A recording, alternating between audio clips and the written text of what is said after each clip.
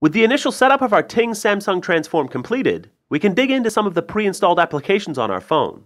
First, we'll look at the browser. Tap the application tray icon and then select Browser. To visit a website, tap in the address bar at the top of the browser window. Type the address you want to visit using the on-screen or hardware keyboard. We'll go to ting.com. Hit the menu button to bring up a context menu. You can tap to open a new window or tap to see all open windows. This menu is also where you'll find refresh and forward browser buttons. To navigate back a page, use the hardware back button. Tapping on More brings up a bunch of options that will come in handy later. Here you can add a bookmark, find text on a page, share a page via Facebook, Twitter, email, or other sharing-enabled apps you may install later, or jump straight to your downloads area. Next, we'll look at the camera. Access the camera by opening the app tray and choosing the camera item, or by pressing the camera button on the side of the Samsung Transform. Across the bottom of the viewfinder, or on the side if you're holding the phone in landscape mode, there are some camera settings buttons. Tap the leftmost one to access zoom.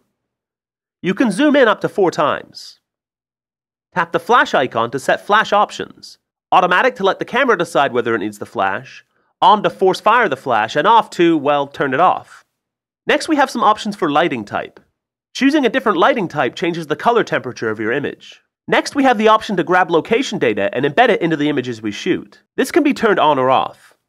If you leave it on, the GPS coordinates of the place you shot a picture will be inserted into the metadata of said picture.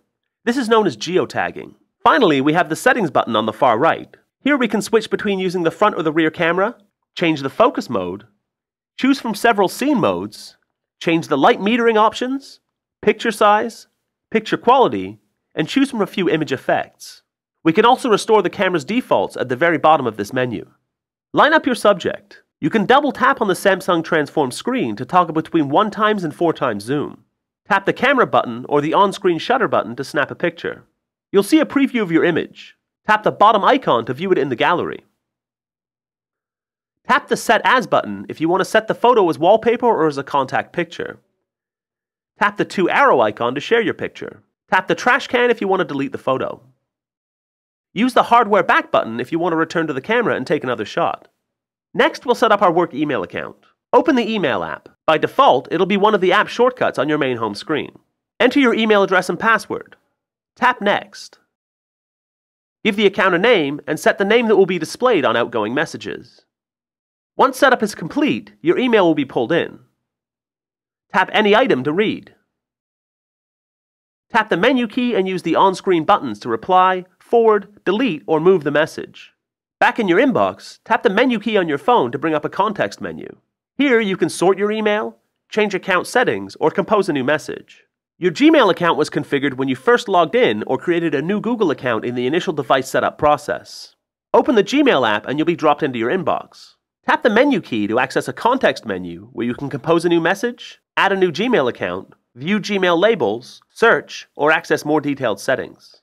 Next, we'll look at the Android market. By default, the market is a shortcut on your first home screen. Tap to open. This is where you'll come to access the over 250,000 Android apps that are available.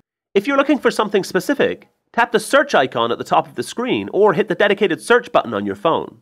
Type in your search terms and hit enter. Scroll through your results. Tap an entry to get more insight into the app, including an overview summary, screenshots, and user reviews. If you like what you see, tap the install button. If it's a paid app, you'll be prompted to enter your billing information, which will be stored by Google Checkout for future purchases. On this screen, you're alerted to any and all permissions the app requires. It's important that you thoroughly read this information for all apps. If something doesn't sound right, if a solitaire game requires access to your contact list and dialing privileges, for example, don't be afraid to hit the cancel button. If everything checks out though, hit OK. The download will begin. Drag down your notifications bar to see the download progress. Once the app is fully downloaded, the installation will begin automatically. You can see this progress in your notifications bar too. Once it's installed, you'll find your new app in your app tray. Be sure to watch the other parts in this Ting Startup Guide for your new Samsung Transform smartphone. Enjoy your new phone.